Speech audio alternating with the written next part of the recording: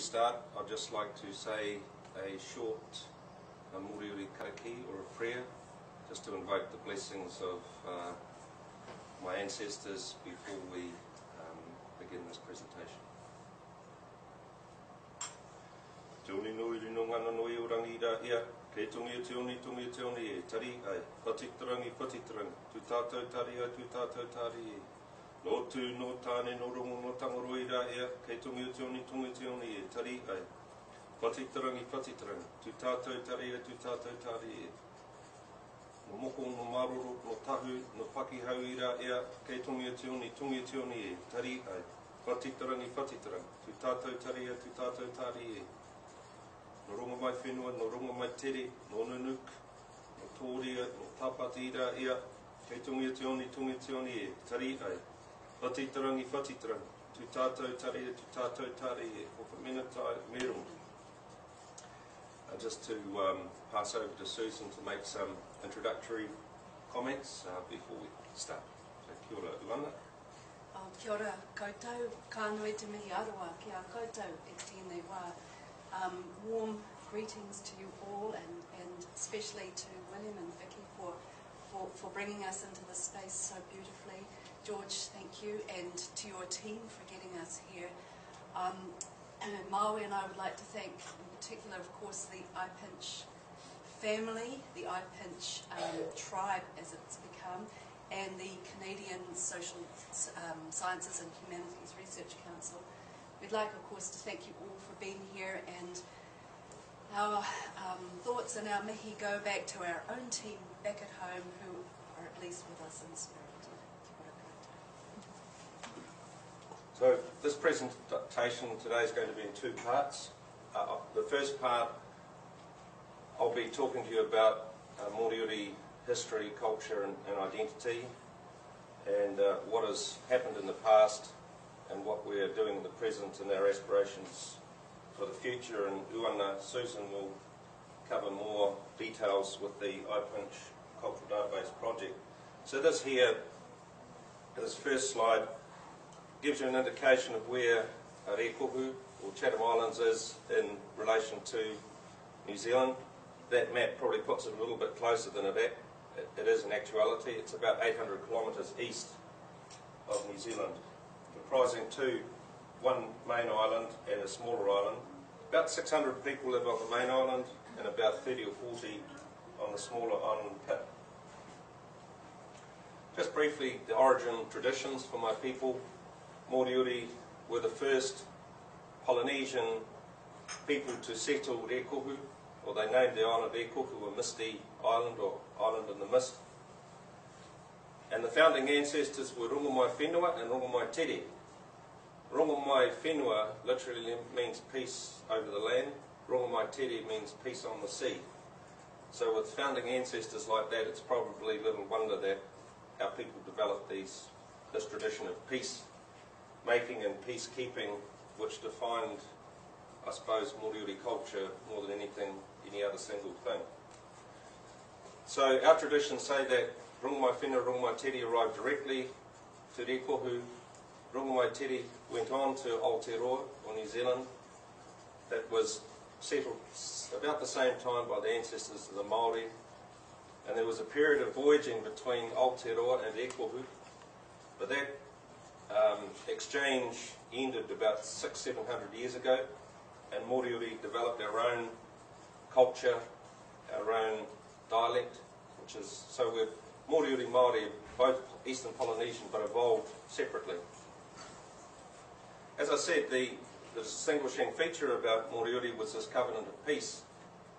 And when the ancestors first arrived, they were a warrior people. There was fighting, killing, cannibalism. And our traditions tell us that this law of peacemaking had been passed right down from Rongomai Whenua down through the generations. And the Nuku is famously the last historical Moriori leader to have renewed the covenant. And he was sickened by the fighting that he heard on the beach, so he went down and he brought the two warring factions together and decreed that from this day forward, never again let there be fighting and killing.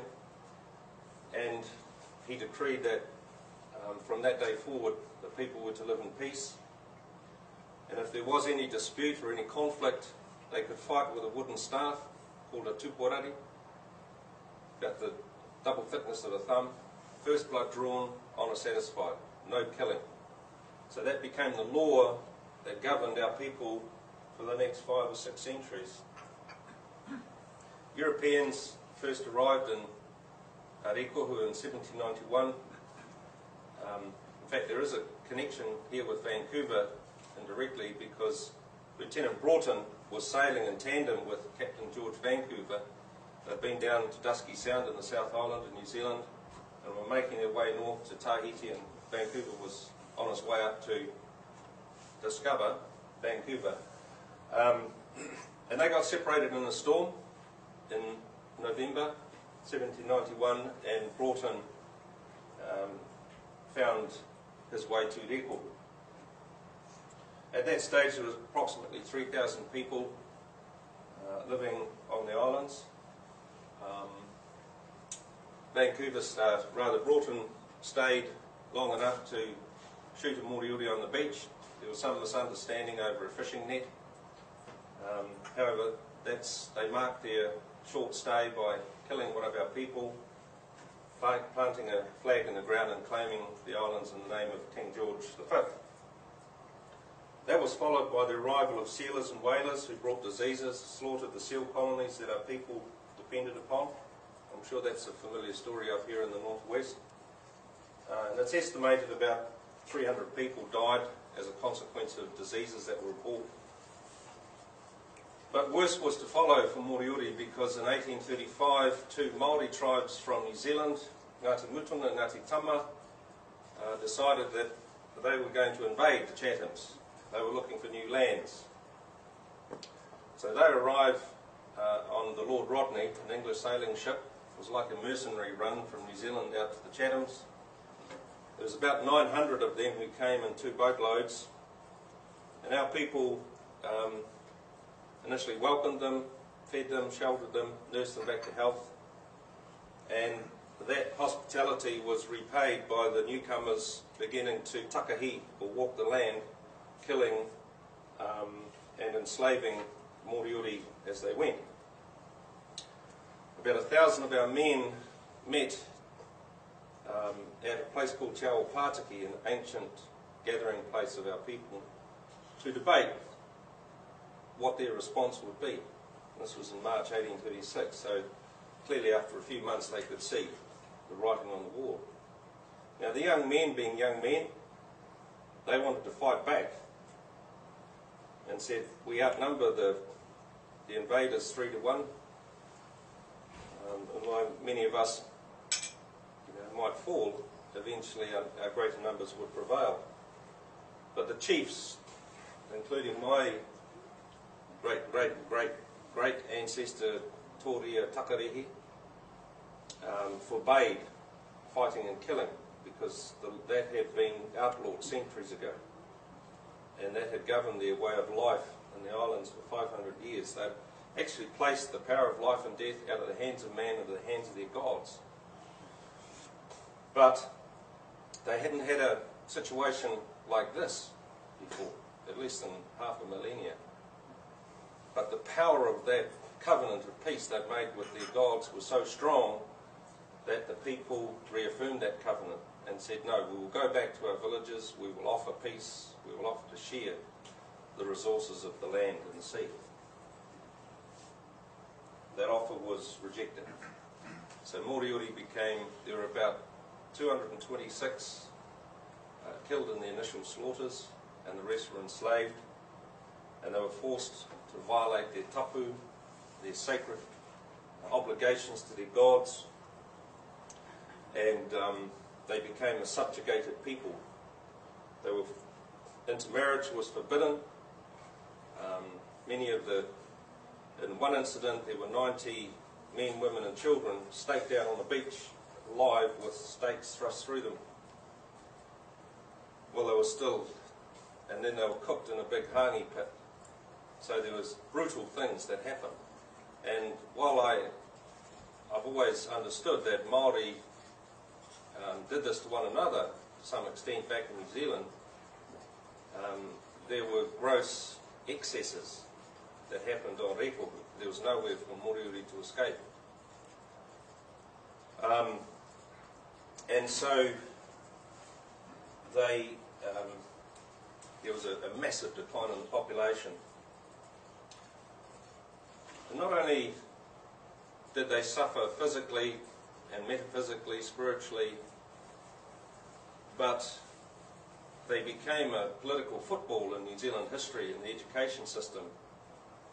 On the one hand, Maori saying that Moriori didn't exist, and on the other hand, Pākehā, or European New Zealanders, claimed that Maori had driven Moriori out of New Zealand, because they were the first settlers, supposedly, and the remnants sought refuge on Rekohu, and therefore that justified European dispossessing Maori. So, where did that leave Moriori? In no man's land. In fact, we became literally a myth. And all of the degradations and all of the things that had happened, and the legacy of peace, became a figment of our own imaginations. But these people you see here are not figments of my imagination, they're my ancestors. The man with the staff, the tupuari, is Hirawana Tapu. And Tapu, we have a great deal of gratitude to Tapu because he was a visionary, because he was a boy of 11 at the time of the invasion, so he had witnessed some terrible, terrible things. But when he became a man, he set about recording all of the traditions and all of the knowledge and all of the language and the songs, migration traditions, and the names of every man, woman, child and baby who was alive at the time of the invasion. The man second from the right is my great-grandfather, Rangi Tapua Hurumuna. And sitting in the front, the woman in the middle, just here, this is my great-grandmother, Ihiwai. And these people continued to petition, write petitions to the government of the day. This one here was a petition to Sir George Grey, the Governor of New Zealand, urging that Moriori had not been defeated in combat, or what Maori call taki raupatu, claimed by conquest. What my great-grandfather described it as was taki pohuru, killing of a defenceless people, of people who refused to fight. And I've never considered myself to be conquered. And I've stood in front of Māori elders and kaumātua and on marae, and I've said, I don't feel conquered. I'm standing here in front of you. My spirit, my identity, my heart is still strong.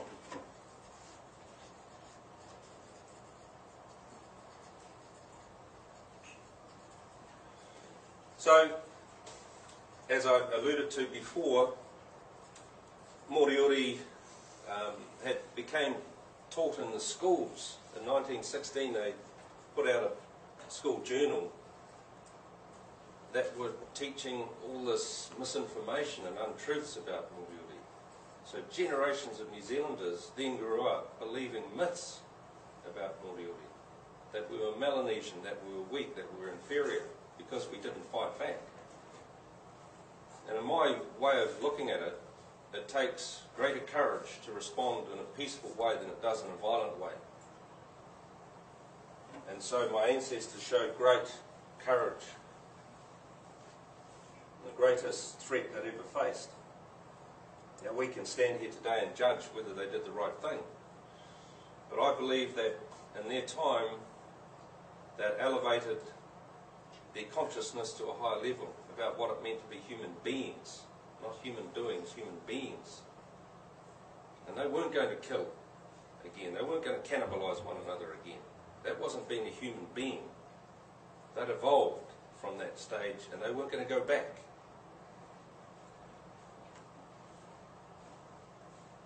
And in taking the stand they did, they passed that taonga, that torch, onto this generation. to adhere, to honour that legacy.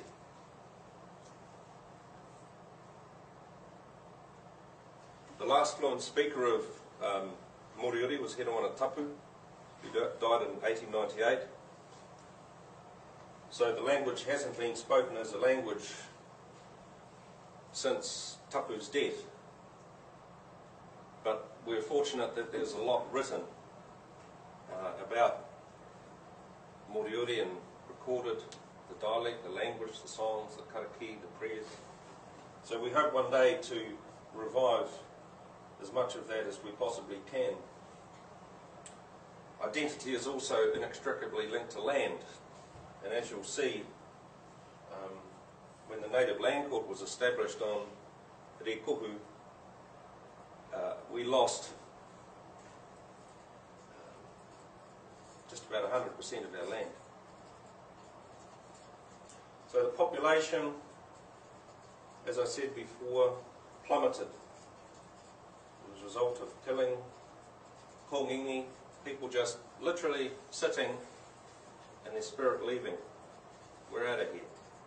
We're not going to be part of this world anymore. They had the power to do that. They were found dead in the morning. It would have been the day before a healthy human being, the next day, gone. The spirit just left. This photo is interesting. Here you've got this classy colonial lady posing for a photograph with two remnants of a dead and dying people. I'm sure she displayed that photo to all of her friends. Look, this is what's left of these savages.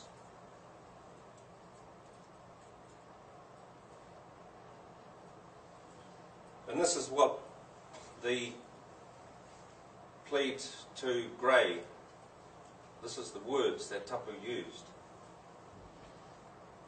Pretty powerful words.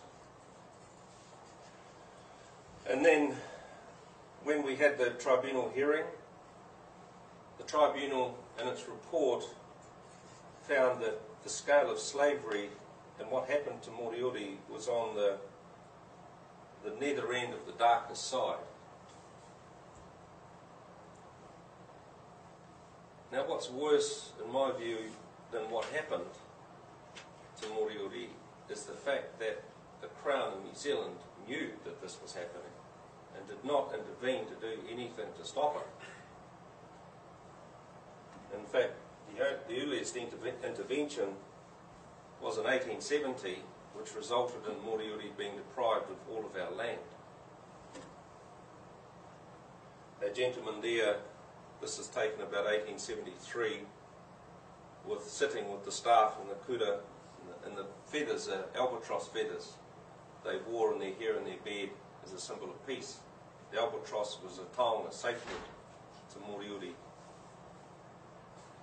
And that's my great-great-grandfather, Te Teira.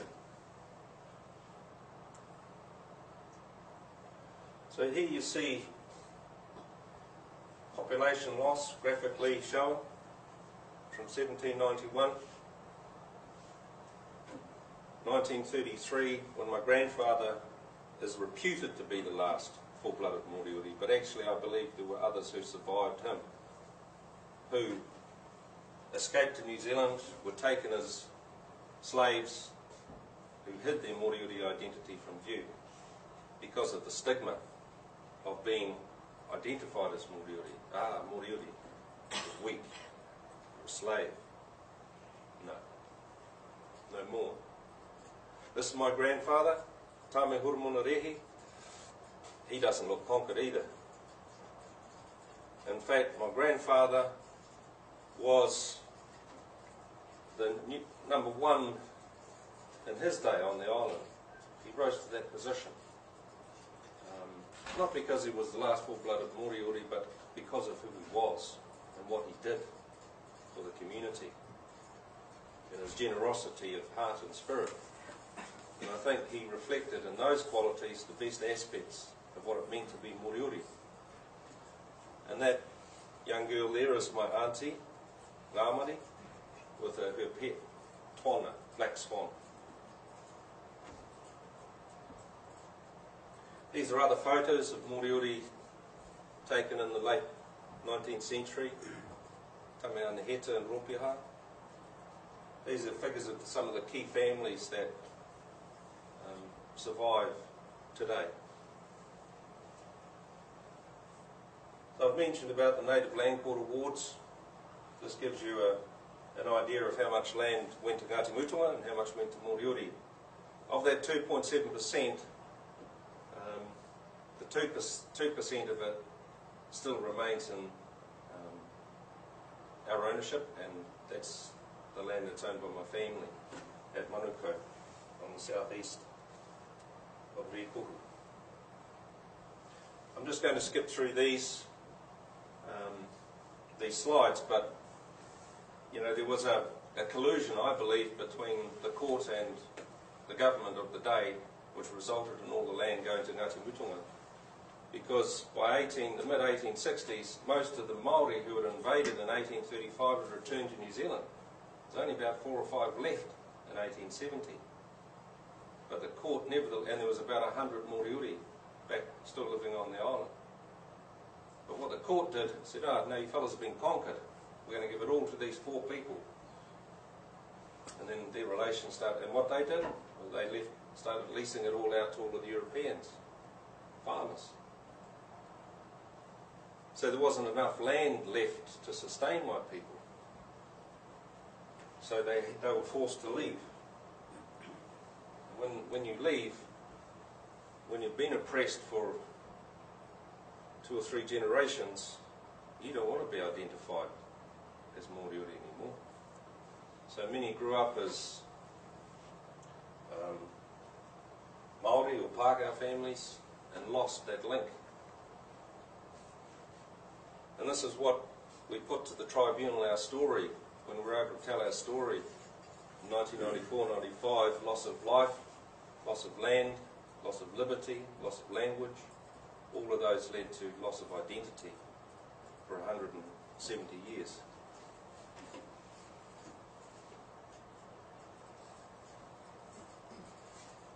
And this sort of gives you an idea of how long our claims have been going against the Crown. In fact, the first claim was filed by Hirawana Tapu in 1862. It's now 2013, and we still don't know when our claim's going to be settled.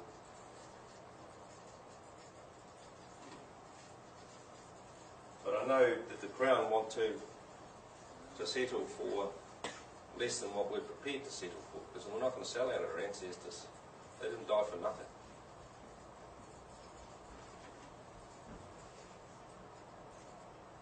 Just a few more photos of the ancestors. The process of Renaissance began in 1980. Here's some of the things that have been happening. And I just want to acknowledge down the bottom, I've mentioned the IPinCH research project, because that's been a really important part of our Renaissance, because it's helped to spawn other projects that Susan will talk about after me and this afternoon. And also a chance to stand here amongst you good people and have our story heard, to tell our story, to listen to your stories, that you may take it back and share amongst your people.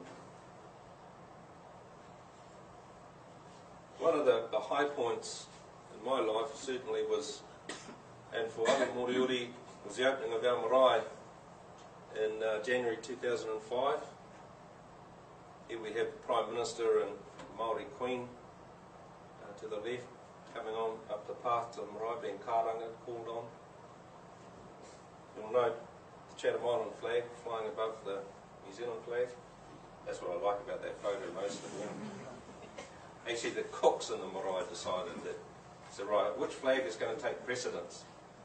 Oh, I don't know that. And okay, we'll leave it to the cooks. The cook said, no, you put that Chatham Island flag up there first. And here's some photographs of our beautiful marae. And the marae stands as a tribute to the ancestors' legacy. And on that post, the po, ka paua rangi tokona, the post of rangi tokona, the ancestors to be props up the sky, is all of the names of the ancestors who were alive in 1835. Every name is written on that po. So you are not forgotten. Your legacy lives on. The legacy of hope and inspiration lives on in this generation. And on the top there, Teko Teko is Rongo Mai Whenua. He's guarding the front with his tupuari. So the law was, don't kill. But if you come into that marae with an evil intent or a bad thought, you're going to get whacked around the ears with that tupuari. Metaphysically, I've seen it happen. And Rongo Mai Whenua is guarding the back. But when you go into that house, if you go in there with the right spirit, it's just like this warm blanket is put around you like that. I've seen it with, it still happens every time I go in there, but I've seen it with people who, from all over the world who go into that house. Why? Because of the energy and the power that comes out of that po. Because of what the ancestors sacrificed, what they believed in, what I believe in, what we believe in, the hope for a better world. Now, I was talking to someone yesterday that peace is an aspiration. We as human beings are always going to fail to meet that standard all the time because of our natures. And that's why the law was, you can fight till first blood drawn, then honour satisfied, no killing. Now we've got to look at different ways of conflict resolution, conflict management. So what are the lessons that we're going to learn from the ancestors? How are we going to develop those modes of conduct and values and put them into practice today?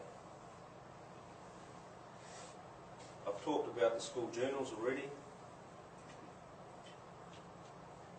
but in 2007 through to 2006 actually, through 2010, we worked with the Ministry of Education to write a whole new series of school journals for this new generation and upcoming generations of New Zealanders, and they've been put throughout all the schools in New Zealand.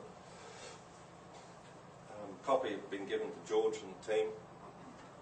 Many of these young children on Rekohu contributed to the journals, telling their stories, what it means to be Moriori to them. So now, hopefully, the next few generations will know the truth. So I'm going to leave it there, and I'm going to call on my lovely Uana to give her forward on. I hope I haven't used up too much time. Kānui te mihi a Maui, whakatane, taku rangatira. Can you hear me all right? You've seen the pictures of our beautiful marae. That's where we're privileged to work every day. You can see that there's plenty of room.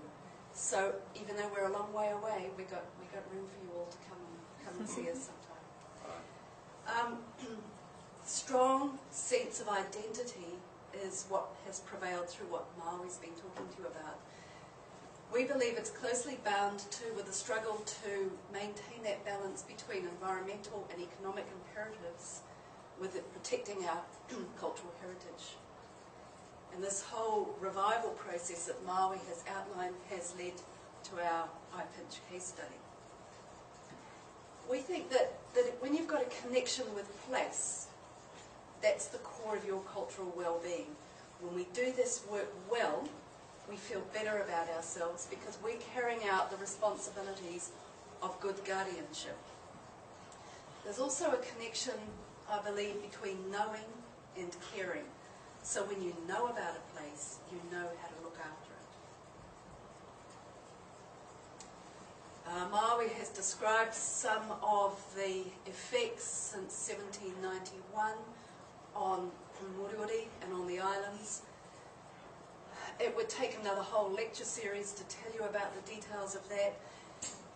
But can I just say that from day one, it was taking artifacts, human remains, even whole trees to remove their carvings. The entire trees were taken. More Moriori treasures exist in museums overseas than, of course, on the island. We've estimated that 350 at least ancestral remains are in overseas museums waiting to come home, and they are coming home, believe me. So more Moriori have left those islands unwittingly than from any other Pacific nation. And when you think about it, if there was a population of around about 3,000, 350 is a lot. It's a lot of people to leave. So it would have been better, obviously, for our project if no work had ever been done at all. Because in that survey work was this building up of mythologies. And if it weren't for Hirawana Tapu, who we talked to before, and those hundreds of pages of documentation, we would have nothing to go on. There was no thought either in that work to working in a landscape context. Archaeologists work site by site in those easily obtainable middens and burials. There was no thought either to talking to Moriori, because they were still there, they were still on that land. And that absence of Moriori voices resulted in a rewriting of their history by others. The good news, of course, is that we are engaged in the process of revival, and as Maui said, IPinCH is a wonderful part of that. We started out in 2008 with an approved case study, and these are our objectives. Recording with our elders, mentoring our young people, and that picture of the launch of the school journals, there were children from the 3 schools on the island there. We don't have many young people. They leave the island aged 12 for a period. But mentoring them to come home, developing our own field methods and exploring options in a very innovative way to protect our heritage. A big part of that is then looking at the ethics of how we do this work. And very quickly we decided, we're going to do this right, we're going to develop our own ethical protocols. We're going to do it our way. Because we weren't fitting in with anyone else's. And so we thought about it, we thought, well, if you can protect these things, this is such a simple filter. How will this benefit Moriori? How will this benefit Rekohu? And what about those yet to come? So if we can answer all of those questions, then I think it's gone through a pretty robust filter, and normally the results are good. The next paragraph in yellow is a preamble from our own ethical protocols. It's wordy, but right at the heart of it is that word integrity. And if you behave with integrity, then you're behaving ethically. And those are very, very close to those Moriori core values of sharing, unity, and peace. So we now maintain in our project a way of working that is distinctly Moriori. When we did this, we explored all sorts of things. We explored GPS, layering, we explored mapping projects, predictive modelling and so on. And through a series of actual chance, or maybe there's no such thing as chance, encounters and talking with other Indigenous communities facing similar problems, led us to a group in Northern Australia, a young man called Victor Stephenson, and his elders had developed a system called Traditional Knowledge Revival Pathways. And that was in response to environmental degradation and the lack of connection of elder knowledge. And Victor met up with us and he said, I'd like to gift this to you. We were the first community to receive it outside Australia. And the way it works is very simple. The slide there, the little blue slide at the bottom, shows us a circle. The whole concept of TKRP is that everything that we do in the landscape is interconnected. So those little pictures relate to the sea, the land, the people, the spirituality, the animals, the plants, but they're all completely interconnected. On the other side is what happens when you take your digital camera out into the field and you record an elder, or anyone for that matter. You then record that knowledge, you bring it back to your computer back at the marae, and you then set about attaching key words to that film clip. Very simple. Well, the kids obviously did it a lot better than we did, but those key words then enable that film clip to be searched through any one of those topics. So for instance, if Maui's out at our beautiful home at Manukau, and he's talking to the children, as he often does, about the ways to sustainably take the food from the sea and to respect that process.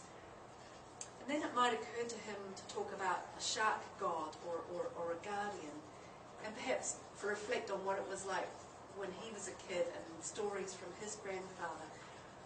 That camera can keep rolling. There's no need to say, oh, no, we're just here to talk about how you get the paua out of the fish. Keep that flow going, because then when you get back to the studio, you can very easily just attach those clips. The film stays exactly as it was, but at any time in the future you can then say, oh, I need to do some work on Moriori guardians, sacred knowledge about protective species, or maybe memories just from the Solomon family.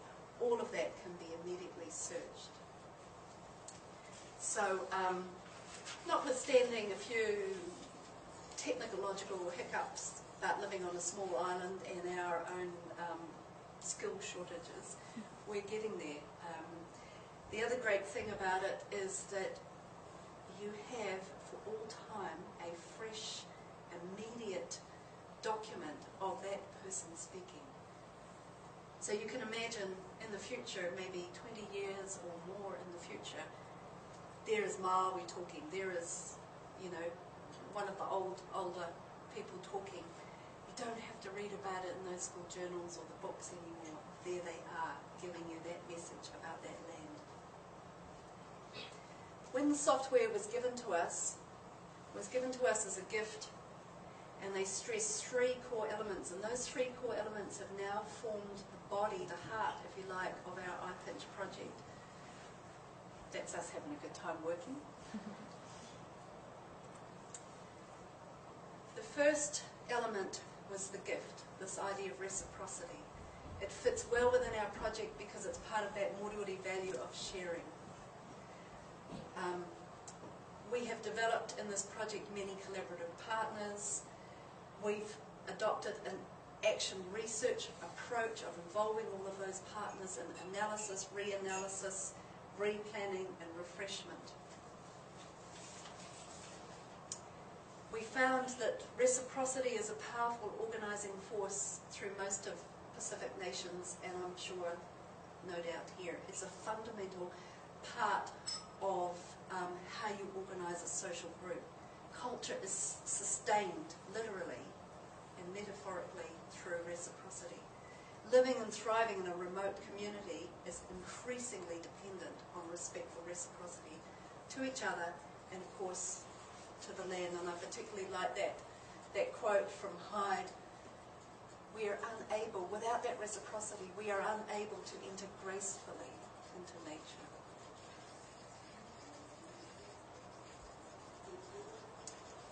Moriori, of course, lived knowing every marker, every part of their landscape and their seascapes. It was a very powerful, reciprocal relationship.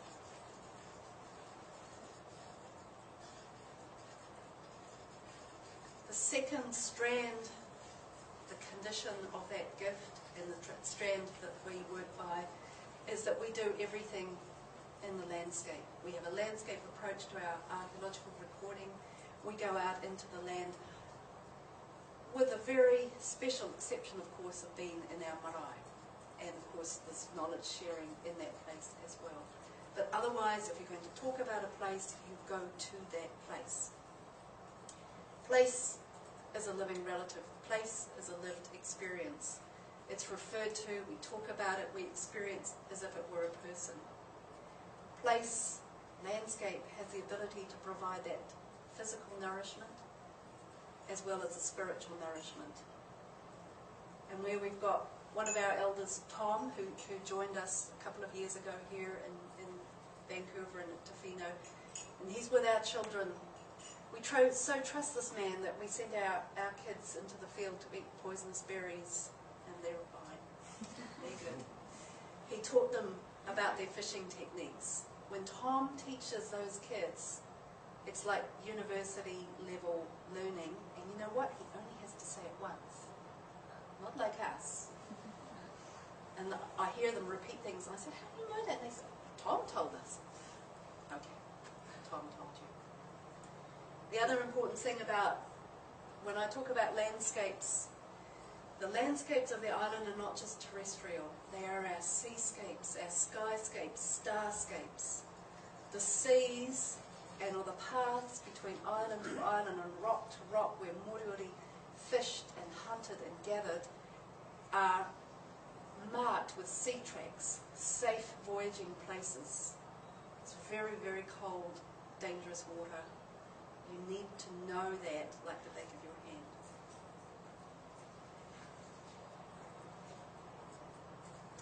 The third strand is this intergenerational component. And when the software was given to us, its creator, Victor, he said to us, put those young people behind a camera because when they're doing that, they're listening.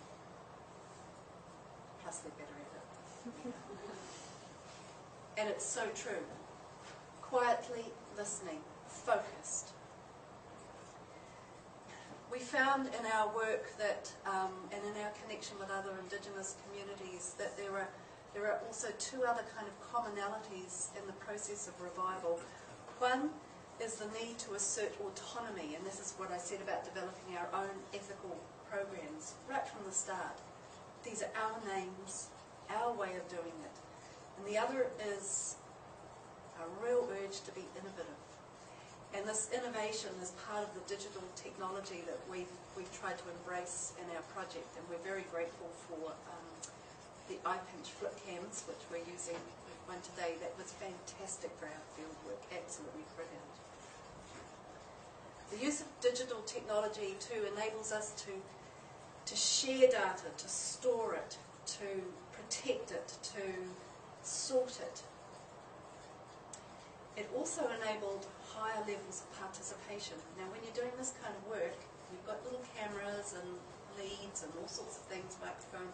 There's a job for everybody, whatever their skill levels. We found that in our work, we need to excite and engage our young people. As I said before, there aren't many of them on the island. They leave age 12. It's not easy for them to come back. So opportunities for engagement with elders are very, very precious. When they come, we take them. When we engaged, when we immersed ourselves in our IPinCH project, we developed 2 youth workshops as a core part of the initial digital camera use. Our first workshop, we learned how to record our own treasures. And the people from the museum travelled to the island and they helped us, and the young ones made the nesting boxes for the taonga. They learned how to conserve them, they learned how to label them and understand them and take care of them. They developed their own museum display, and every time they come into that building they go, we put those there, we chose what goes in there, and this is what they mean, but this is how we understand what they mean. We had a workshop on the how to copy images and protect our paper records in a high resolution format. Absolutely vital in a place like that, but it's so damp down there, everything gets like this, so protecting it was vital. We trained them in how to use the cameras. They trained us better in how to use those cameras. We developed a mentors database. What we did most of all though, I think, is that we developed deeper connections for those young ones. Some of them had travelled from New Zealand to attend. They'll never forget it. and as they said here, we looked after each other. We made food together. Well, we actually made them go and get their food and then help cook it and then serve it to others. It was wonderful.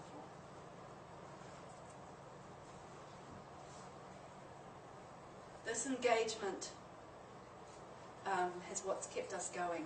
I think during Maui's talk, I found myself feeling that, again, that hurt, that real sadness in there. So these projects, this revitalisation, this engagement, lifts everybody's spirits so incredibly. And our collective work with IPinCH and working with the other Indigenous communities and the case studies has really set a fire under some of the work that we're doing. And I want to thank you again very much for the opportunity to do that and to share with you.